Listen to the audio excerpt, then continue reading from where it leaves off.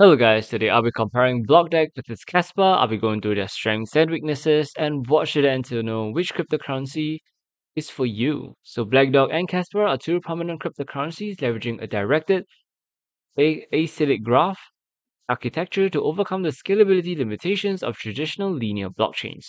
Kaspa in Kaspa, it is a live, decentralized, open source, and scalable Layer 1 blockchain that utilizes the BlockDAG protocol, enabling parallel block creation. It aims for extremely high block rates, which is currently 1 block per second, with goals for 100 blocks per second, and near instant transaction confirmation while confirming proof of work security and decentralization. Kaspa was fairly launched without pre mining and boasts robust mining operations and a strong community.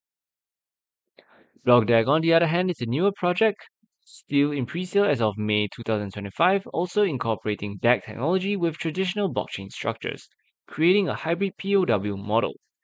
It emphasizes parallel transaction processing for enhanced scalability and efficiency, aiming for thousands of transactions per second. BlockDAG claims EVM compatibility for seamless DApp migration and offers low-code smart contract building. It has gained significant traction in its pre-sale, highlighting mobile mining accessibility and an ambitious roadmap including mainnet launch and CEX listing in 2025. Choosing between them involves evaluating a proven, newer technology against promising yet unlaunched project. Kaspa is ideal for users and miners seeking a live, high-speed and secure POW blockchain with verifiable performance and a strong community that has already demonstrated significant scalability improvements.